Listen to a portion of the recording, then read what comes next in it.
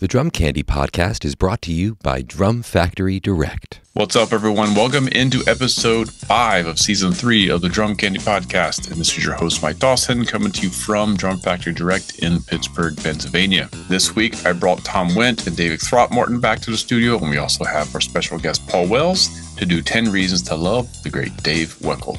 If you're new to Dave WECKL, then there should be a lot of new music for you to dig back through his discography and check out.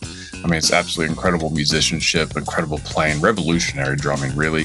And if you're a longtime Dave WECKL listener and fan like I am, there's probably be some stuff you haven't listened to in a while, or maybe you've never heard of before. So yeah, this is a real treat. So special thanks to Tom and Dave and Paul, and let's get to 10 Reasons to Love Dave WECKL. Okay, this is going to be interesting because I know Dave WECKL is your guy, and it sounds like he's your guy, and he's not really Tom and I's guy, but maybe more guy than Tom's guy. So this is going to be interesting. As a kid, I was the right age. He was the hot guy. I caught the bug. I was already into Gadd. I heard WECKL. He kind of sounded like an extension of Gadd, so it made perfect sense for me, and so yeah, middle school through my early 20s, he was my guy. Mm-hmm. I'm not afraid to admit it. He's my man. Nothing wrong with He's that. nasty. Nothing wrong with that. He is nasty. That's for sure. He's got some stuff. So I was deep into Neil, middle school. Neil, Bill Bruford, maybe some Phil Collins, some Carl Palmer here and there, and actually a fair amount of Billy Cobham, some Buddy Rich. But my drum teacher, around 7th or 8th grade, studying with Jan Fung at Rogers Middle School, and he came in one day with a cassette tape, and he put it on, and I don't know if he played... The first Electric Band record? Yeah, the first Electric Band record, and he played me... I know he played me Rumble, and he played me Got a Match. Mm-hmm. That's the first two tunes I heard, which too. order. Yep. And the Rumble was cool, but Got a Match was... I'd never heard anything like that. Yeah, my brother played me Rumble. He was home from the military on break. He just saw the band live with Scott Henderson.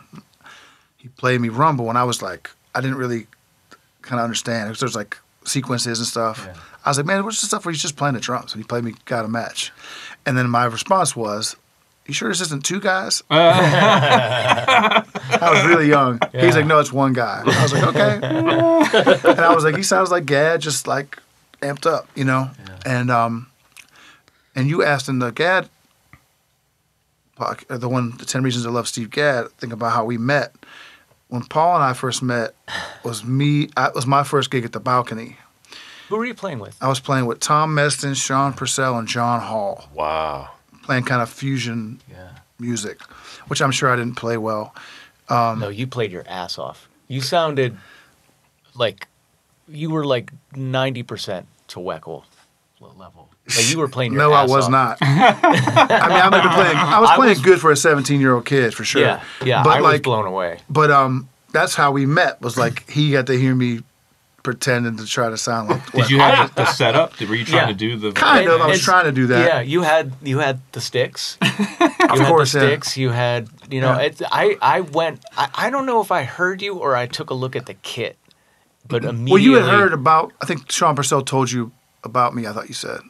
There's this guy, I don't know. This young guy. I was going to the Balcony all the time. Oh, maybe that's what it was. I would just go there every Okay. night. I used to walk from my dad's house to the Balcony, which is a good... That's a long walk. It's a long walk, and there's a serious uphill. I've made that walk with you a couple times, actually. Yeah. I have fond memories of walking. I'd be like, are we almost there, man? And I'd have my Walkman, and I'd be listening to some GRP record or something. Makes sense. And I would walk, and I don't know if anybody told me about you, but there was a band playing, and I was like, this is a fusion band, and this guy is deep into WECKL. And I remember being I remember at first being skeptical, I haven't heard of this guy. There's no way. And I was a kid too. Very quickly, I was like, yeah, this guy can play. This guy can play, and he's studied this stuff. And I asked you on a set break. I remember you were at the kit still, after the set. I went up and I was like, you like Dave WECKL, don't you? I'm like, yeah. And you're like, yeah. What made you realize that? And then I think we just were like, we became we're friends buddies. now. Yeah, we're friends now. Yeah. We would spend weekends on the phone going through Modern Drummer together. We still spend Yeah, you're right. That's, a Yeah. ridiculous amount of time on the phone. Yeah, we're doing the same thing now, basically. Yeah. So who's your shared new WECKL? Do you have a new guy that you're both like, have you been checking out? Elvin. Well, yeah, the new guy is Elvin. Yeah, But we talk about WECKL. We talk about Gad still. Peter Erskine. We talk about these guys a lot still. But it's usually, we're talking about Tony, Motion. everything, man. Yeah. We talk about everything. We even talk about guys that same with Tom and I. Like sometimes someone else is really into somebody, and you'll oh, but just play me some stuff. What should I check out of this guy? I mean, that's how it should be, you know. Yeah, that's what this show is all about. Yeah. Right. Half of these records, I'm like, I didn't even know this existed. Yeah. Like, what is this? So let's start with the Bill Connors. Yeah. Why'd you pick Titan and not what Dave said you should? Well, Step It is a more famous track, and I think this is. I know Zach Danziger talks about this track. He's really into WECKL in this period and WECKL on this album, and he talks about Step It, the title track Step It, and WECKL. There's a vamp, and WECKL plays a solo that's really remarkable, and it really kind of helped put him on the map. I like this tune because it's more mellow. It's kind of it goes back and forth between 6/8 and 5/8, I think, and WECKL plays a solo over this mellow sort of vamp in 6/8, and it's just cool to hear him play his language at the time. In 6/8, there's a lot of space in this solo. The sound of the drums is really remarkable, and I feel like there are points where he's playing the sound of the drums more than he's playing licks. So I just dig this one. This is how old was he on this? About 24. He was born in 1960, January 1960. Okay. So it's easy to kind of pin an age to the. You don't have to do any math, which I'm not good at. I'm very bad at. Yeah. So is he an Aquarius or a Capricorn? That I don't know. We know what the date of his January what? I think it's January. It's January, but I don't remember the date. Because I'm a January, that's why I remember. I mean, I'm Aquarius, by the way, for those of you out there that want to know. So I. Oh. What's your birthday? 26th. Of January? Yeah. Mine's 25th. That's crazy. Oh, Shoot. you guys. And I'm doing a hang for my birthday on your birthday on the 26th. Shoot, I'll bring presents for myself. Yeah, come out. We'll exchange gifts. We'll steal those sticks from Wells and give them to each other. Dave is January 8th. So he's a Capricorn. Okay. Get out of here. Get out of here. Let's check out Bill Connors.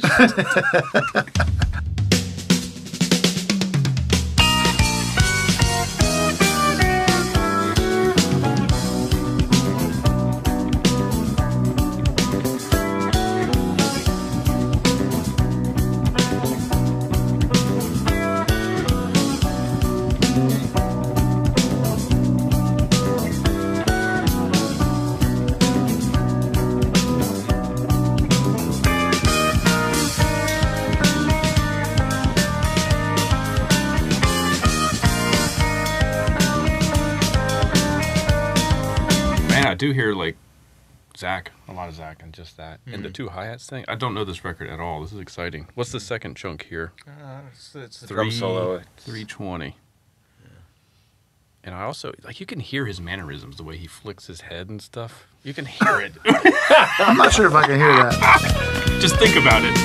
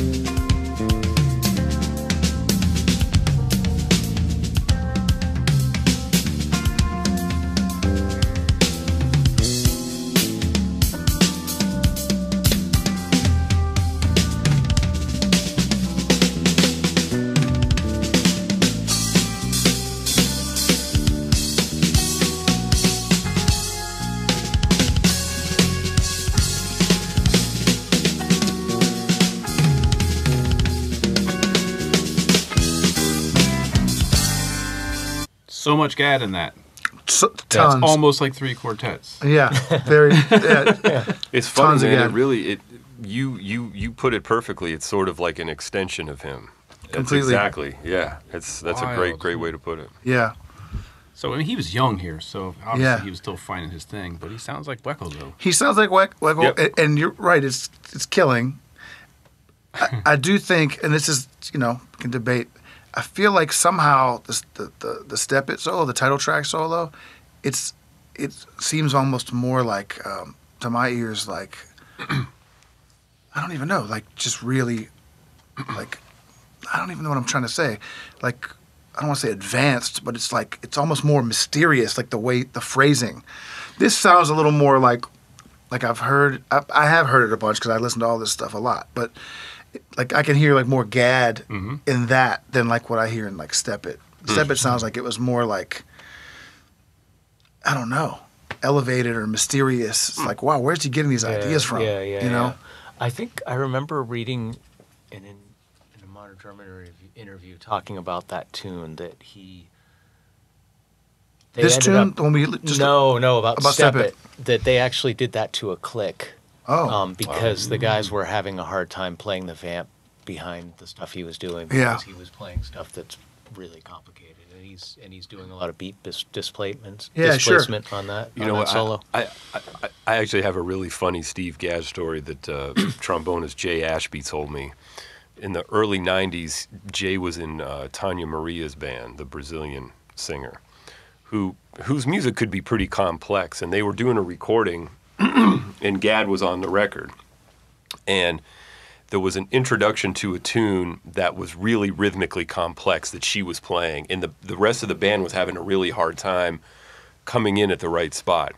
So she said, "Okay, put the click on. We'll just do it to a click, no problem." The click was broken. So Gadd in the drum booth said, "Just give him my track. I'll give him a click on the cowbell." And he said that Gadd sat there smoking a cigarette, playing a cowbell, just quarter notes, and he said it was like a click.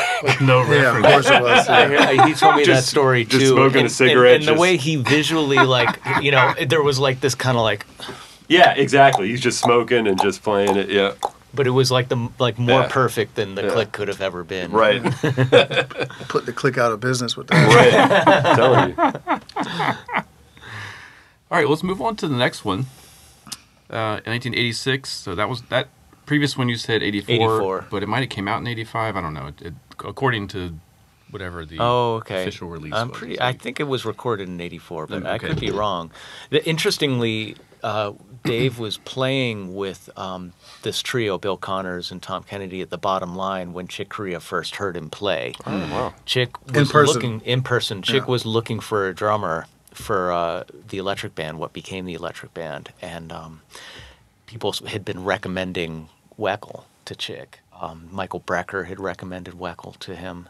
It's like, oh, you got to check out this guy WECKL. He had been over actually at Tanya Maria's house, and she was like, oh, listen to this record. It's this great pianist, Michel Camilo, put out this record, and check this out. And WECKL happened to be on that record, and Chick was like, oh, who is this WECKL guy?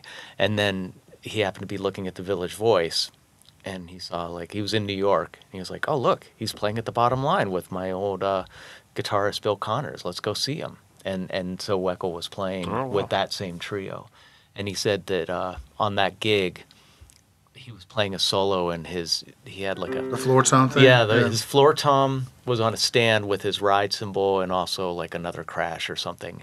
And mid-gig, the whole stand fell over. Yeah.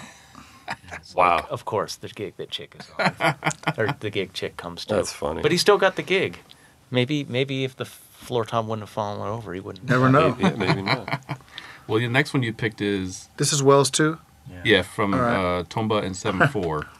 Yeah. So was Michel this... Camilo. Yeah, Michel Camilo. This might have been... No, this wasn't the record that Chick would have heard. Chick would have heard, I think, the record Why Not? Oh, yeah. These are both kind of early, though. Yeah, but this is 86. I think I think he'd been playing with Chick by this point. But he was still living in New York. I'm kind of...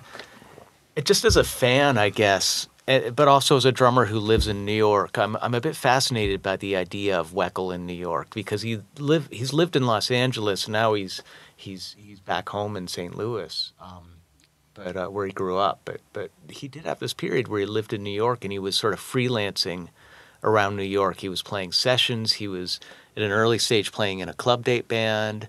And I just kind of imagine him like going, hearing people play that he loved, like hearing Gadd and people like that, and like showing up at the power station to do a jingle or whatever, just that kind of thing that, it's kind of, just kind of interested in that period of his career for some reason. Why'd you pick this segment? So this is 2 minutes and 40 seconds in. Well, I picked the head, just if you want to hear the head of the tune, because it's just so you get a vibe of the tune. But then they trade, or well, they don't really trade, but there's sort of these hits that WECKL plays around. It's just really great soloing, and this was a cool trio, or a cool rhythm section of Michel Camilo on piano, Anthony Jackson on bass, and WECKL, and they had a very sort of like They had a thing. They had a thing for sure. So should we jump to you could probably jump to the solo, I think, since we don't have that much time. All right, 7:50. So the whole tune's in 7, or most of it's in 7. Here we go. This part's in 4.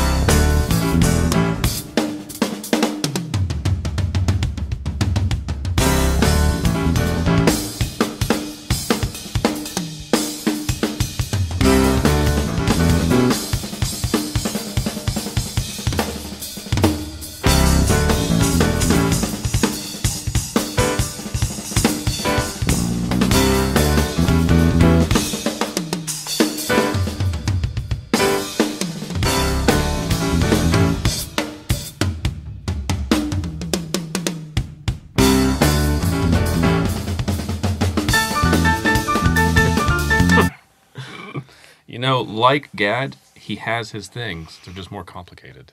Yeah. It's like he's always going to do the splashy thing. Mm-hmm. He's always going to do the diddles on the ride and the hi-hat. It's unmistakable to me that that's WECKL. There's no way. 16th things between the lower toms and a double on the bass drum. A lot of that sort of language. But it's funny though, like to me, it's so like nostalgic here and all this stuff because it's like bringing me back to being a kid, like when I met you and stuff. And I don't listen to this stuff very often anymore.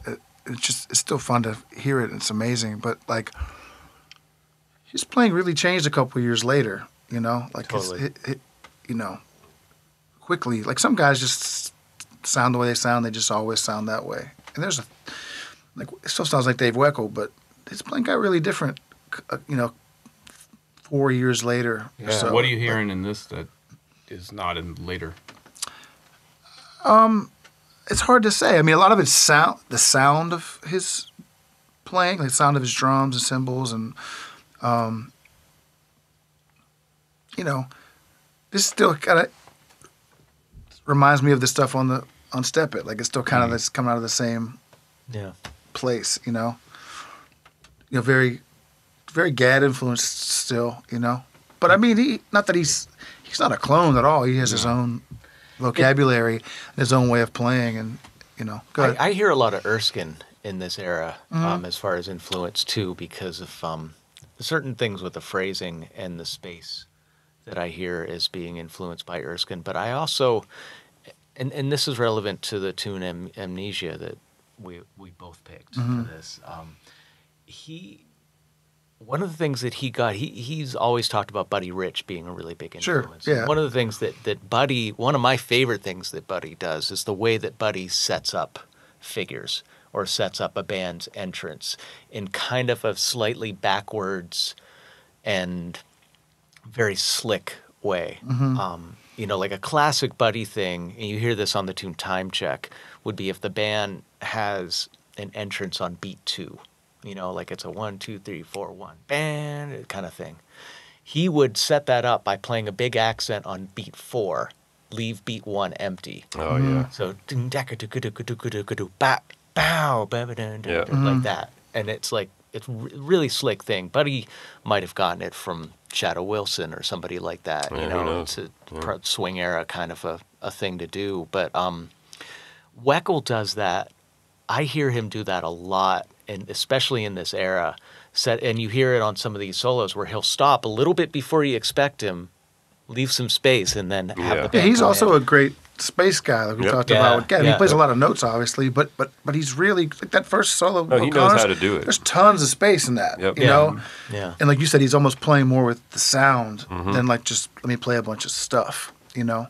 And I think that's what people maybe didn't get sometimes. The people that tried to imitate, they didn't Or understand. people that criticized him. Yeah, they didn't understand the phrasing and the space and the nuance and the, you know, the pushing and pulling thing. Absolutely. He's just got so much vocabulary and so many things to say, you know. For sure. I always say this. Everybody has their licks and stuff, and he does too. But it's not just that. It's not like he has a lot to say as an improviser, you know. I called him not this past PASIC, but the previous PASIC he played at. He played a solo that was just so sophisticated. I was like, this guy's language is on another level. Like, I couldn't follow him, but I was enthralled the whole time. Like, he was speaking. Whatever he was doing, I was like, whoa, that's a language. You know, I wanted to bring this up, and maybe this is the right time to bring it up, but since you mentioned PASIC and the educational thing, he is an outstanding educator, and I wanted to point out that I took a lesson from him about 8 years ago, and it was brought on because I was having some back issues. I was having some sort of upper back issues, and I suspected that it could have been a posture or a setup thing, and I knew that he was the guy to talk to because he's really into this. He talks about it at clinics or on videos about the ergonomics, the setup of the kit, and all this kind of thing. So I took a lesson from him when he was in New York back in maybe 2014, and it completely changed. It was an amazing lesson, an amazing experience, and the way that I set up is still to this day comes from his guidance. He looked at a video of me playing. I had a video of me with Curtis Steigers at a jazz festival from like shortly previous to that lesson. And he took one look at it. He's like, oh, yeah, you're doing this and this and this, and that's why you're having back problems. Now you need to do this and this and this differently. And showed me, you know, his... But WECKL's a guy that's like a big sloucher, too. So I'm sure he's dealing with his own stuff. Yeah, yeah. I can't speak for him, obviously, anyway. Yeah, but I mean, he's very kind of like hunched over a little bit. Well, you know? he talked to me about the stuff that he's had to deal with and the stuff that he's still working on. But I'm sure someone could see a video of WECKL and be like, hey, he was a major sloucher. sloucher. Shouldn't slouch or Well, he had a whatever. lot you know? of- Buddy Rich kind of vibe. Yeah, but he also had a lot of tilt when he was playing back in the traditional day. grip, playing backbeats with the snare like this. And now that's been changed. Yeah. But my experience with that lesson really helped me a lot. Sure. And it really helped eliminate the problems I was having. And he's, you know, really in tune with like, okay, how far away your bass drum is from you has a lot to do with how your upper back could feel and things like that. I mean, he really put a lot of thought into this stuff and really knows how to explain it. And That's great, it was a great experience. Well, you mentioned Amnesia. We'll do that next because chronologically we've got to do Got a Match. This is, I thought Night Sprite is Gad's kind of peak. I kind of think this is WECKL's like, I've arrived. You can't question my greatness on this. He definitely arrived. On this track. I don't know why I always kind of gravitate towards these types of fusion tracks. These types meaning what? Like the ones where they're just playing versus like super arranged. And Well, Night Sprite's pretty arranged too. yeah, but they're jamming though when they get going. Yeah. All right, so That's ridiculous. So we're gonna go. Where did I say? The solo. These trades still baffle me. Yeah. They still. I mean, they're really out of left field in a lot of ways. Again, we talk about phrasing. It's really quite amazing. And to listen to this, I actually have this on the Amazing Slow Downer app, and listening to this at like half speed is not. I mean, it's still like wow. It's still really pretty advanced. Here we go. Hold on.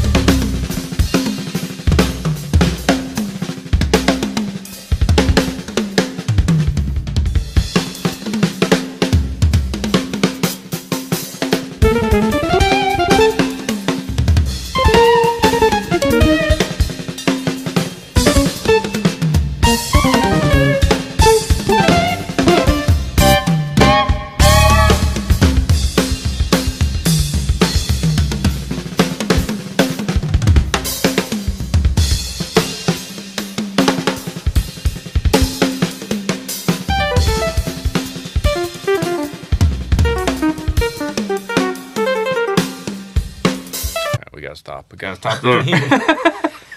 Yeah. It's slick. It's Where does this come from? Yeah, where does it come from? I Where agree. does this come from? What does this sound like to you as somebody who didn't grow up hearing these solos? You know, I mean, we've listened to this. How many thousands of times have you heard too many. that stuff? Like, I mean, what does it sound like to you? From a phrasing standpoint, the only thing that it sounds kind of similar to me is actually like early Tony.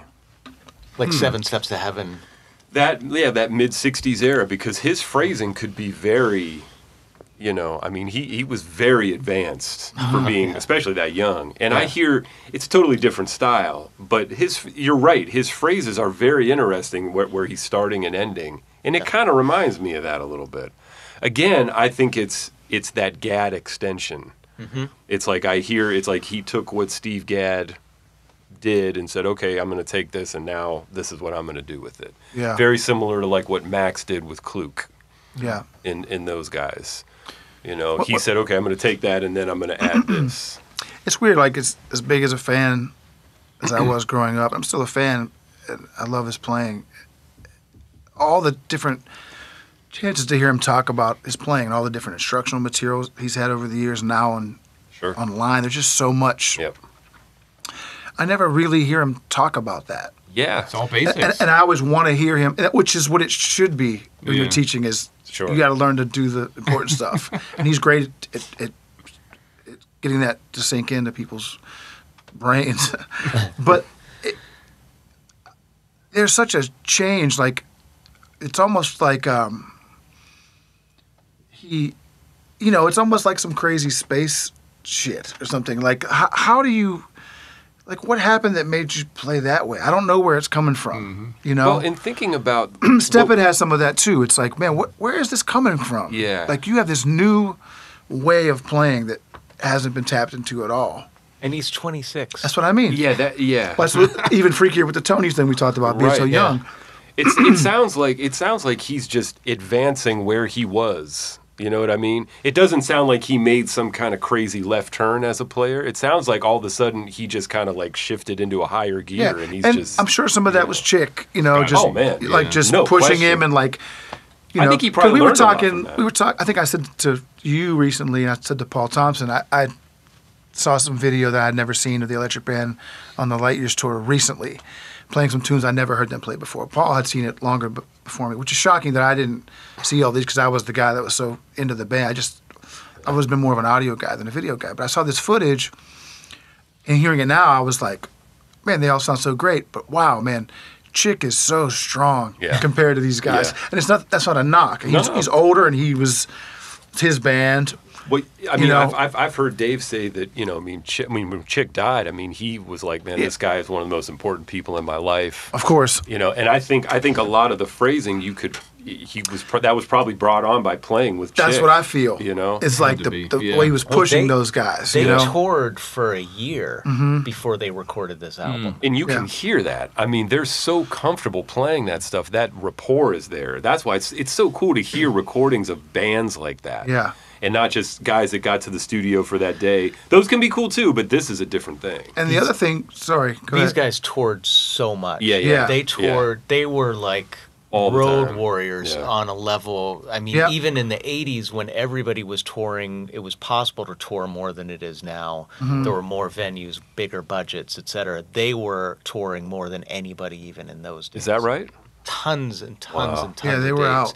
And when they weren't doing the Electric Band, I'm talking through the whole stretch of the Electric Band. When they weren't doing the Electric Band, they were touring as the acoustic band. Yeah. I mean, just the So the amount of rapport, work. yeah. The amount of work that they did. I and the think amount of Chick playing, had the a amount of- lot to do with that, I man. Yeah. think so too. Well, I think he loved to that's work. probably the closest Yeah. thing I can think of where it's coming from. Is like Chick's Yeah. just Yeah.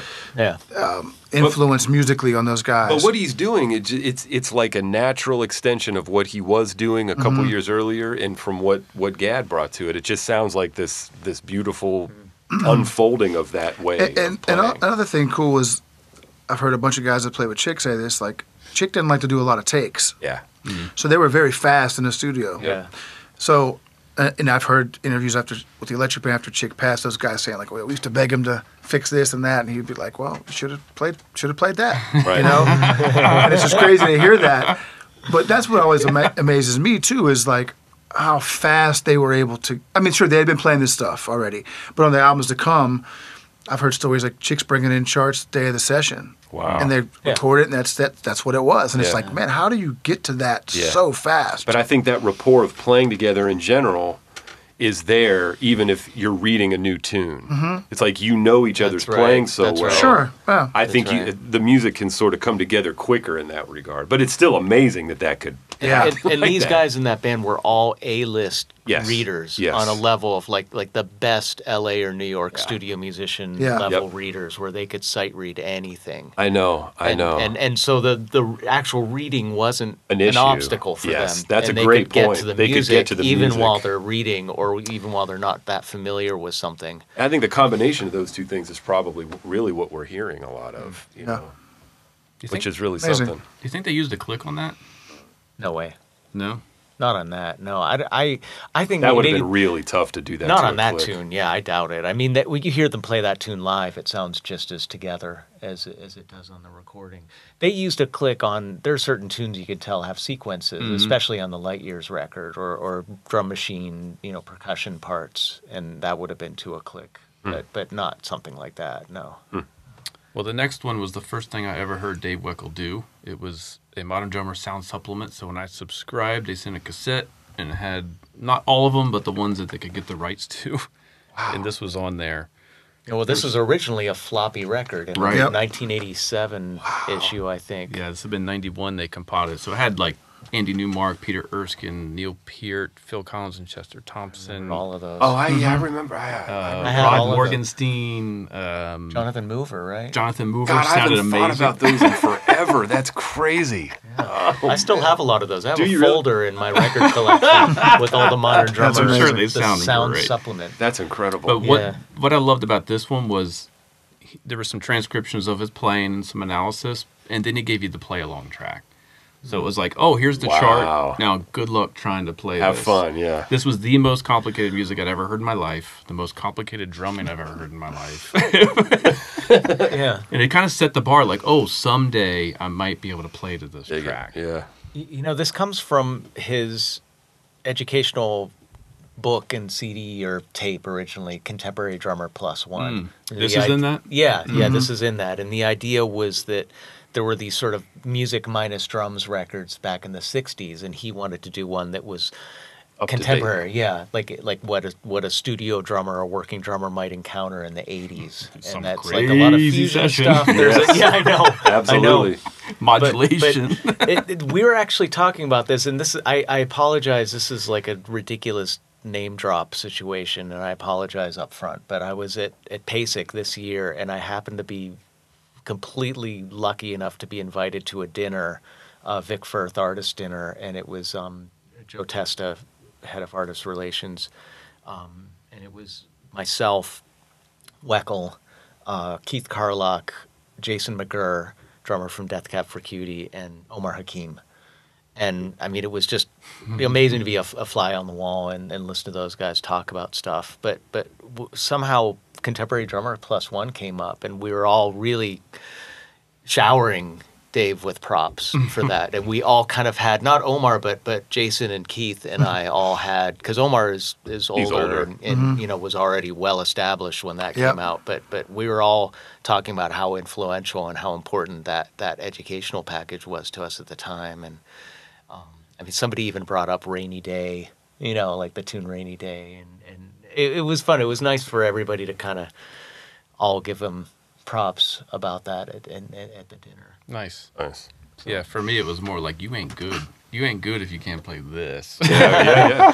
Well, and I think we all too agreed, like we had all at some point had some sort of really basic home recording setup and recorded ourselves playing along with those tracks, and probably have, I know I have a cassette tape somewhere of me just butchering Garden Wall, and you know, I mean, it's, those exist for me for sure. Yeah. Well, this I mean, the other side of this is it opened my eyes to drum machines and sequencers, and I went down that rabbit hole. I got a drum machine right away. Like, just the idea if I could program a song and I could play to it, I was 12 years old, and this was a whole new thing. Like, Van Halen, what? Let's go down this world. So, spur of the moment.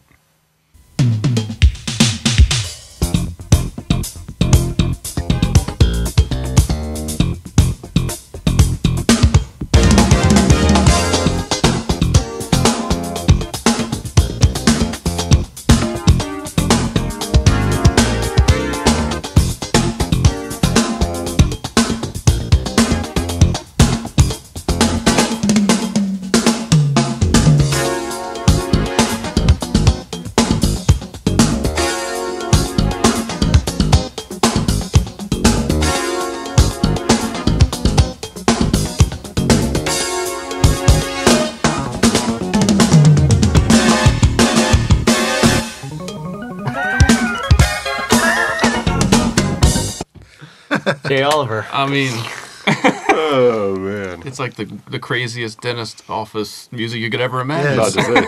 It's like the outtake for the Entertainment Tonight theme. Right? Those guys definitely got their money's worth for the DX7 that they Oh bought. my gosh, Yeah. That's a lot of DX. that's a lot of a DXL. lot of Yamaha FM sounds. And whatever the slap bass sound is too, I love it. It's Yeah. so silly. But there's nothing silly about what he is No, playing. No, yeah. And this has a solo, a thing that WECKL loved to do, which was solo over a vamp. Certainly not the first guy to do it, but I had a student recently who, a really, really great bebop drummer, like a excellent drummer, and already playing a lot of high-level gigs around New York. But one of the things he came into a lesson one day, he said, like, you know, can we talk about soloing over a vamp? I feel like every time that happens, I just don't know what to do. And I actually played him some WECKL and some GAD soloing over a vamp, and just talk about, like, listen to the way they're phrasing, listen to the space they're leaving. Yeah, I guess that was sort of a new thing. Did that happen? Well, much I in- mean, I also played him stuff like Max Roach soloing over a Not walking an bass Afro-Cuban line. music. Right. Yeah, I'm sure that's where they're. That's getting it probably from. where they may have gotten it from. But Good chance, maybe. yeah. All right, you two need to duke it out over Amnesia. There's no duking out. It's just cool that we both picked the same Yeah. tune. Same tune and the same spot. So That's cool. Well, it's going to be this spot. I don't know it. So why'd you pick it, and why did you want to Well, pick it? I will say this tune, you know, I was an Electric Band fanatic, and I had all their first couple records on cassette. And my best friend growing up, is a saxophonist named Josh Dunleavy. He got this is the third Electric Band record called Eye of the Beholder. He got it on CD. And at some point, I realized when I was over his house one day, like, oh, there's like bonus tracks on the CD that aren't on the cassette. Then I was like, oh my God, I couldn't believe it. And then and I think he also had Light Years and the first Electric Band record. And I was like, oh my God, there are bonus tracks on all of these. So then I had to go get the CDs so I could hear all these. Yep. It's like a new album's worth of music I didn't have. Yeah. And this is a bonus track that wasn't on the cassette near the end of the album that gets pretty adventurous, you know. And in some ways, when I think about the cassette release, it kind of makes sense that maybe this was left off. But to me, it kind of foreshadowed, in a way, in my mind, like what was to come next, in a way. It kind of sets up the next record, the Inside Out record, which is kind of their weirdest record, and it's probably my favorite record. I think I picked something off of that as well. But that's kind of the feeling I had of this. It was like, wow, man, they're really going for some stuff, you know. And why did you pick this one? I picked it because the acoustic band, which is Chick, John, and Dave playing straight ahead acoustic jazz in a trio, was really influential to me, and I wanted to pick a tune from that, but I ended up going for this just because it's also that rhythm section playing straight ahead, and WECKL using, you know, he's using an 18-inch bass drum, he's using some different cymbals, darker cymbals, and just WECKL's approach to playing bebop and playing stuff in the jazz language was really important to me, and he was one of the first guys. Like, he was the first guy that I ever heard. I remember, again, when Jan Fung played me Got a Match, he pointed out to me, now listen to what he's doing on the hi-hat when he first goes into straight ahead time on the head, and he's doing like you know, Jack DeJohnette, Roy Haynes influenced hi-hat, left foot stuff. I'd never heard anybody do that. I'm sure I'd heard people do that, but it was the first time it was pointed out to me. Like, listen to what he's doing. Listen to how he's incorporating the hi-hat in as part of the timekeeping voices. And it just completely blew my mind. You know, WECKL was the first guy that I really and also, like, paid the sound of the production on some of these later tunes, like the bonus tracks, like this tune particularly, it sounds a little different. Yeah, for the drum sure. sounds change, but it's like, it almost sounds like Bernie Kirsch did some different stuff to it to make it sound a little more ambient. And, I think I think he turned up the room mics. Yeah, simple as but, that. But it was like, oh, a different look at this stuff, this band. The stuff. Also, I picked this track because the stuff I was talking about before with WECKL, phrasing similar to Buddy Rich, setting up figures in a slightly, you know, with a little bit more space. He does that. It's a much faster tune, but he does that on this a bunch. Nice. There's some cool setups. Check out that second. This is 1 minute 20 seconds into Amnesia.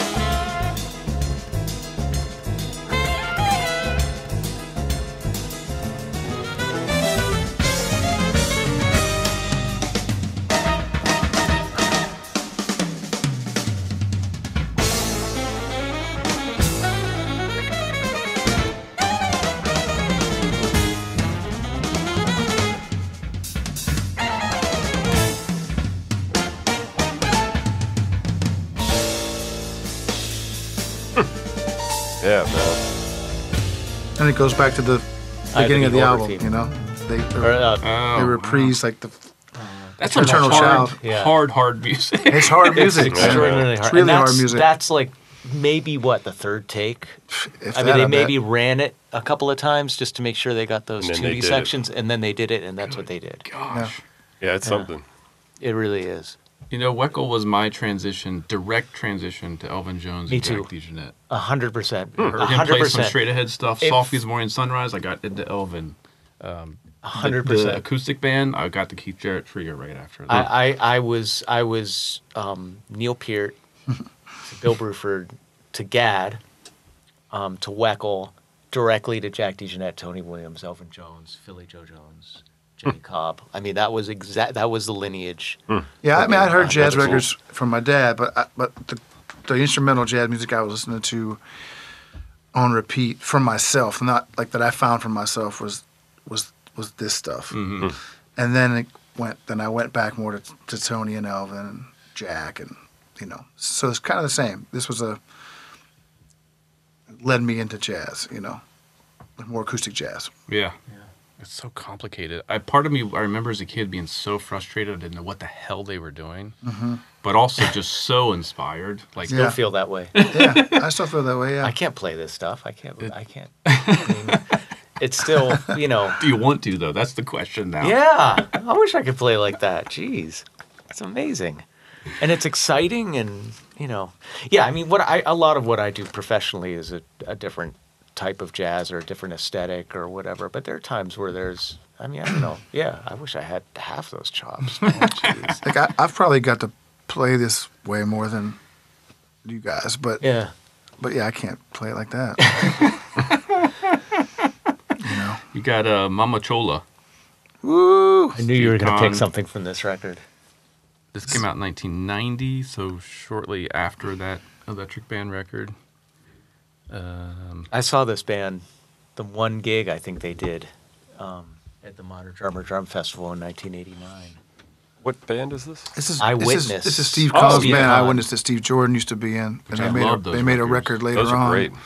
And Oh yeah, I know this. WECKL- Yeah, you hit me to this. WECKL Throw. plays his butt off on this one. I almost used my line from the other one. Anyway, WECKL's like, he's killing on this, man. It's so ridiculous, So who's in the band? This is Anthony WECKL. Jackson, Manolo Beltrán, and Steve Kahn on guitar. Sweet. So this is the solo section, right? Yeah, this is the solo at the end of the tune. This is like one of the later Eyewitness. It's the last real Eyewitness album. Right. There was tracks on other albums. Right. Then there were some records that came. There was a record that came out with Dennis, which is a trio record without the percussion, Oh yeah. where they were playing like standards as well as some of the Eyewitness repertoire. There's some live footage on YouTube of this band with WECKL without Manolo as well. There is? Yeah, trio stuff. Yeah, Oh, I didn't know. yeah. Anyway, Anyway, This here's is the solo. Audio ridiculous. or video? Audio. Right? Audio. Yeah. From Sweden, I have that. Yeah, that's good stuff. But it's not really Eyewitness without. no, I Manolo. agree. I agree. Yeah. I feel the same way about the Dennis stuff. It's It's amazing. It's amazing, but Dennis I sounds want to hear. incredible. Yeah, but Dennis is Manolo killing. is key to that sound of that band. And WECKL talked about Steve Jordan on the earlier records being a big influence on him. I believe. Yeah, right? well, I went back and discovered that through this. Yeah. And fell Me in too. love with those. I love yeah, those they're records. So good. And I heard a podcast with Steve Kahn. He called this like one of the greatest drum solos of all time. This particular Uh-huh. Yeah, which I can't disagree with. All right, here we go.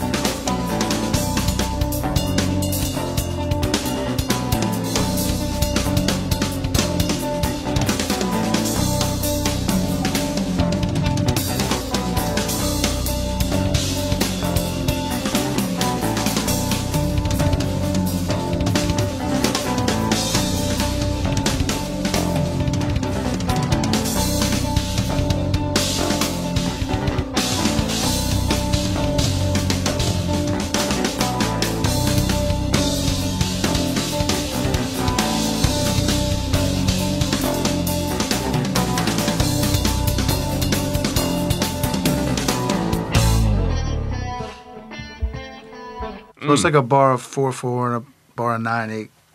Just playing over that. And like, we should say too, I think I have something coming up later that I picked. It's not him blowing, but we're picking these. It's hard to pick these little chunks because like the payoff is if you hear the song and it leads to that. Yeah. So it's not like I don't want to just let on that all that matters is taking drum solos over vamps. Listen to the whole track. It's about the music and the way he plays. And there's some great ballads on this record, great grooves, different feels, and he kills it. It's not just about the wonderful like virtuosic soloing all the time. So that phrasing is what I heard at PASIC. It was like, what is happening? It's not obvious. Yeah, but you can understand it in some way. That's pretty wild. The next one you picked is Inside Out, the Kicker. Mm-hmm. Also, so this is like right after the melody. This is like a period for me. This is when I really started to hear the change kind of happen. What me, year is this from? 90. 90.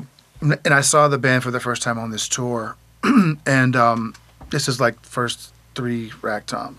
We talked about this before. And to me, this album has a little more classical influence or something. I don't know if that makes sense, Yeah. And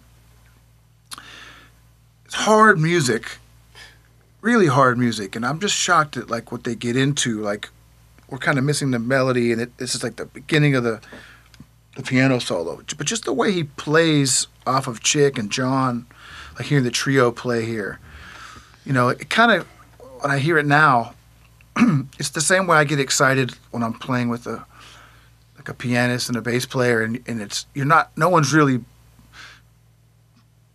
overplaying, but just the way that you play off of each other, the little nuances is what really knocks me out about this, and how loose it is, Cool. So check it out, see what you think. So I have it marked at 104 into the track. Does that sound right? Yeah. All right.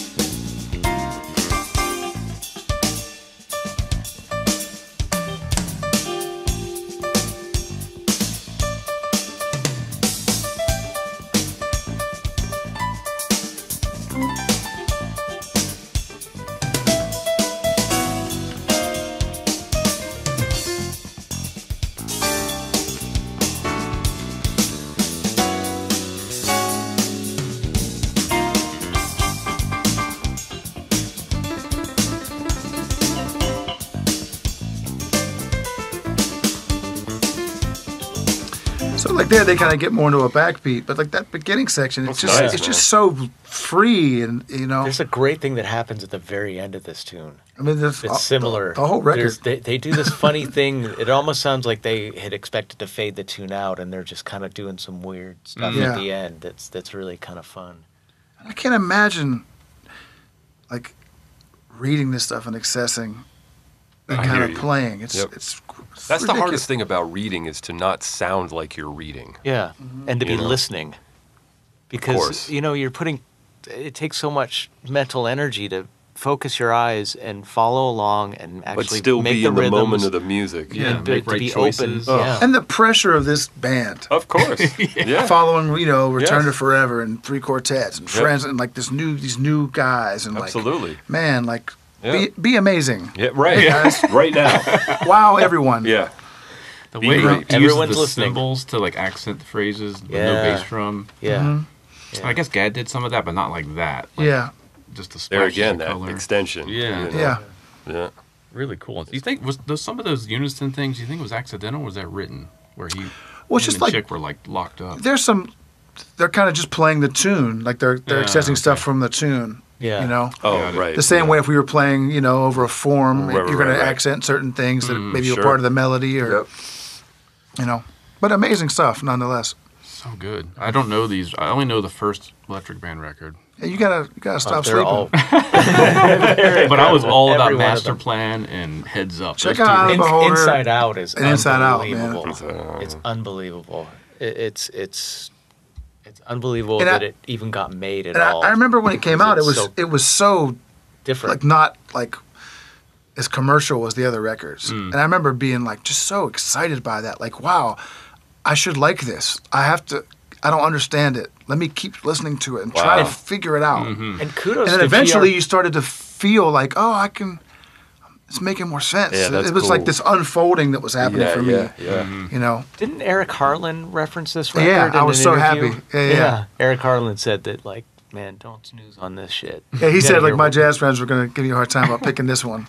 He goes, man, these guys are playing on this. Yeah. He's like, John and Dave are playing. And he's right. They're killing on It's this. kind of weird looking back why you would ever think any negative stuff about Chick Corea's projects. Like, why would you Yeah, I don't know. for a second think he's going to do something corny? I think for certain people, they like certain things, and that's all they like. And so when that person does something different, it's like, what's he doing? You know? Yeah. Why? But Why Chick, you- but Chick, I don't think thought like that at all. Yeah. He was just following his muse and doing his thing. Yeah. You know? It's unbelievable how much output. Oh he my had, gosh, it's how incredible. prolific he Yeah. was and continued to be. Up until a month before he died, he was Yeah. doing stuff at home during the pandemic and stuff. It Yeah, was- scary. Some of those Instagram posts he was putting up where he was Yeah. sight reading stuff just to watch his process. That was incredible. I Yeah, was like, Yeah. what the hell is going on? Genius of the highest level. yeah, he's something, man. Well, we got one more from Paul from you. This is also from the Electric Band from 1991, Little Things That Count. Okay, the reason I picked this is because just for the groove, just for the pocket and the feeling, because a friend of mine who I play with a lot had said, now this is a guy who I think, he's a guy who studied a lot of jazz and has studied a lot of like soul and funk and R&B and not an Electric Band fan. And I suspect that the only thing he's ever heard is probably Got a Match and maybe something like Rumble or, those kind of tunes. And he said, man, I'll bet you can't find a tune where they're just laying back in the pocket and playing a groove. I was like, okay, here you go. So this is really why I picked it. It's not Chick's best tune necessarily or anything like that, but I just love the feel. All right, here we go.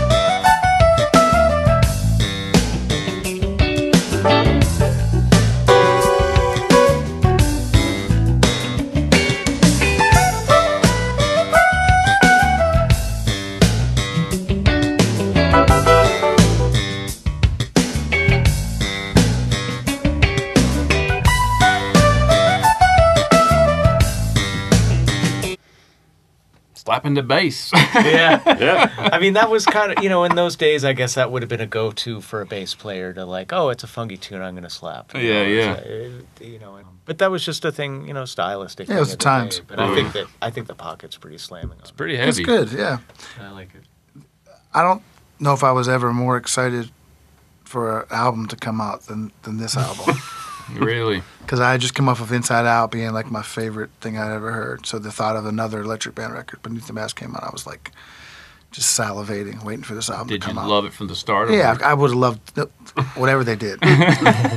Yeah, I was at band camp for like marching band. I think I was teaching, actually. I just graduated. I was teaching like the drum line or something. And somebody brought me the cassette from like down to California University. I listened to it that night with Dunleavy, and we were like freaking out. And I was like, oh my God, new Electric Band. So I spent the next, Do you think 6 kids months. do that these days? I don't think so. That's a shame because just the magic of new music was. That's all very different today. Oh man, It's a shame because that's I think something that was so great for us was that anticipating a new record or just discovering one that was new to you, and it was like, Yeah. you know, I mean, I bought his solo record Heads Up, not knowing what the hell was going to be on it. It just had drums on the cover. I was like, cool, I'll buy that. And then I bought Omar Hakim's record, and I was like, whoa, that's not at all what I thought it was. Yeah, it's like a little R&B album. Yeah. It was like a smooth pop record. but that I think that that was part of what made it so good is that sometimes you bought something and it was like, I don't know, man, but then maybe it was like, I don't know, I kind of like that, or it's like, no, I hate that. But it was like the experience of hearing something new and having you just spent $18 on it, so it's like I'm checking this out. Yep. Did you guys ever return? I returned Radiohead. Was it? That was a mistake. Yeah, my first listens, like I absolutely hated it. Returned it within 2 hours. Yeah. And then went and rebought it. Like I've done that. I've done that with albums, like going back to ones I didn't like. Yeah. Like I hate this. So my buddy bought Chili Peppers On My Way, whatever it was when it came out. Threw it out the window of his car. He hated it so much. Wow. You know what record it was still just the experience. Of course. I remember buying Jocko's Word of Mouth record and being like, this is the craziest thing I've ever heard. Yeah. I hated it. Yeah. And then like 2 years later, I heard like a track off of it somewhere. I was like, this is beautiful. And I bought it. Now that's one of my favorite albums of all time. It's a great record. Just wasn't ready for it. Yeah. You know what I'm getting warm to now is the Grateful Dead. Oh, yeah? Because I got some free records. My buddy works at a distributor. He just sent them to me. And Interesting. Let me give the Grateful Dead a fair shake. Yeah. I know a lot of guys that are really into them, Yep. like that I play with. I've never checked it out really. Yeah, me either. But I know a lot of people who are. Yeah. Who are Just great that musicians. discovery. I miss it. Anyway, we got 2 more from you. Mm-hmm. We've got Mike Stern, Between the Lines. Yeah, this is a tune where like, kind of like what Paul was just saying, like, this is not him blowing at all. It's just him kind of playing the tune and feels amazing. It's unbelievably simple. Not simple to make it feel or sound like this, but he's not playing anything complicated. It's like mid-90s, and just love the way he like try and make this feel this good. Right. Good luck. Yeah. That's what I would tell anybody. All right, here we go.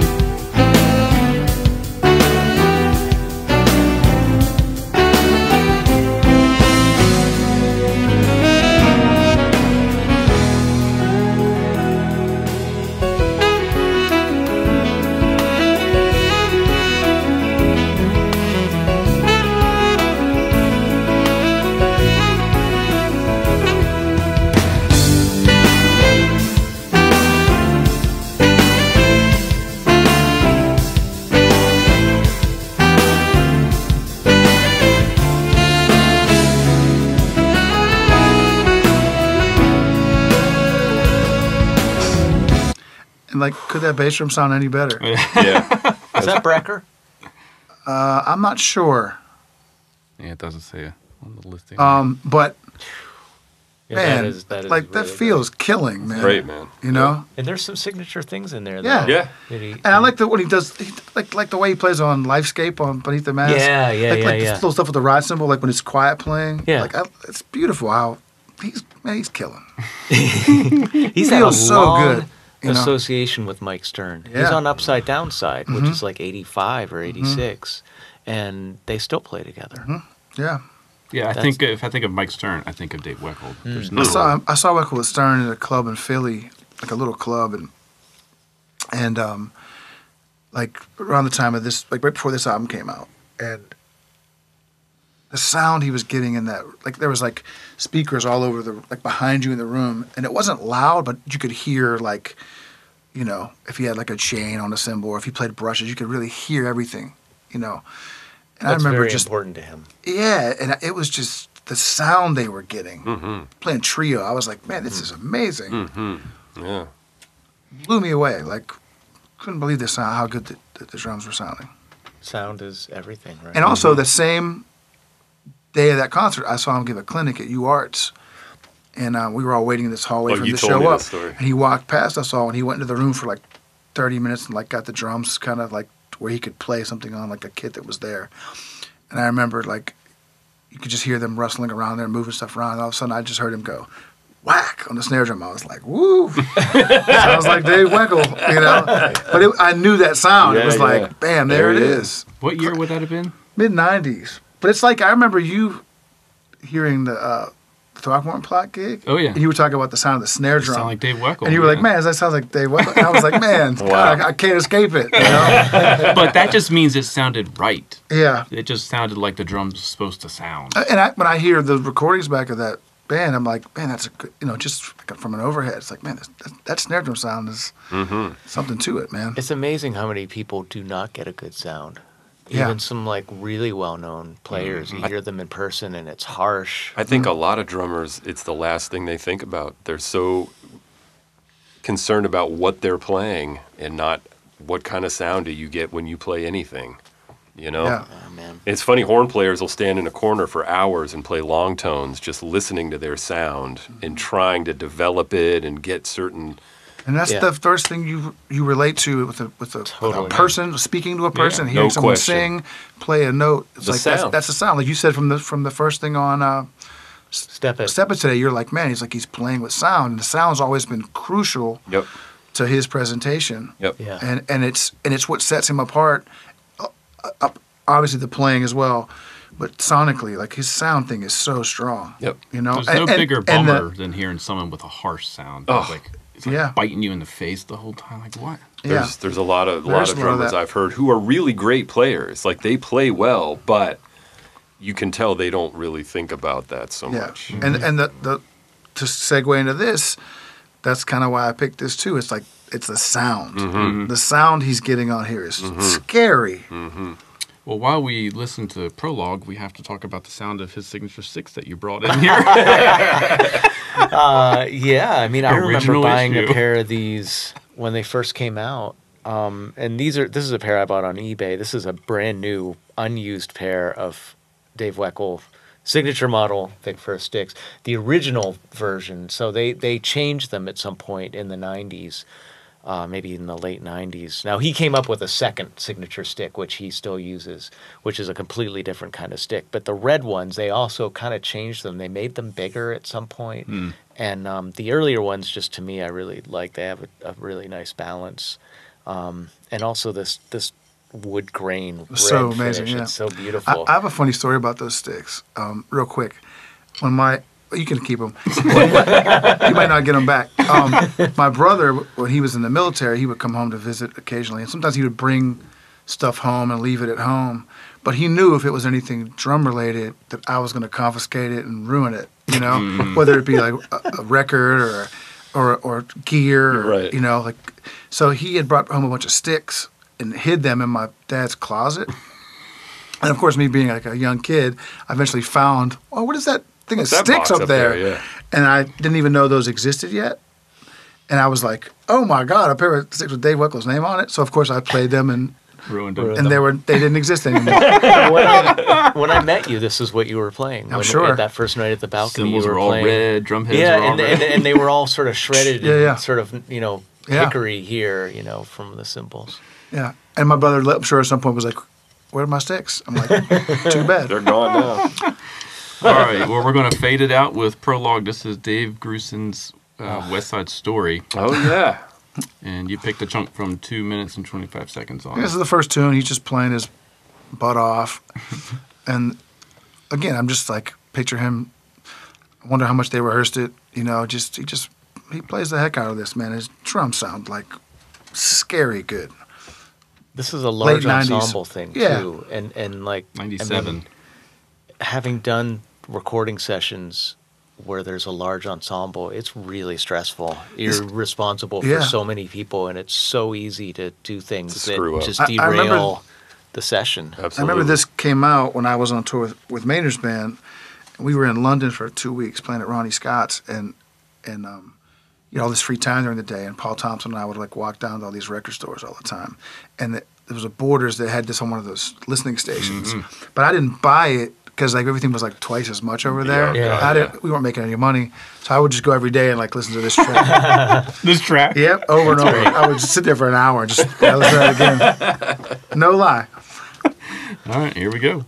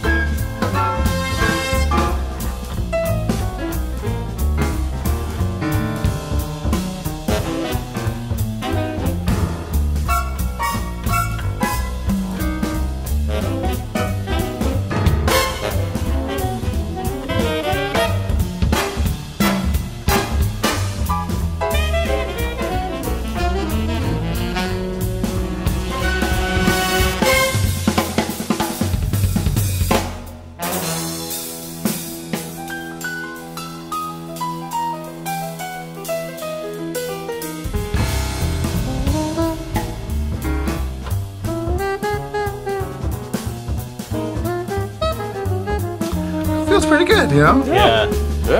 Again, it's hard to play a tune like that with a band like that and give everybody exactly what they need to play their parts correctly. Yep. Because you get large ensembles like that. It's hard for like all these guys doubling on flute, trying to like, you know, Yeah. and he's giving them exactly what they need to play their parts. Yeah. And he's being himself. Yeah. He's like, he's Yeah, being that could only be 100%. Dave Weckl. Yeah.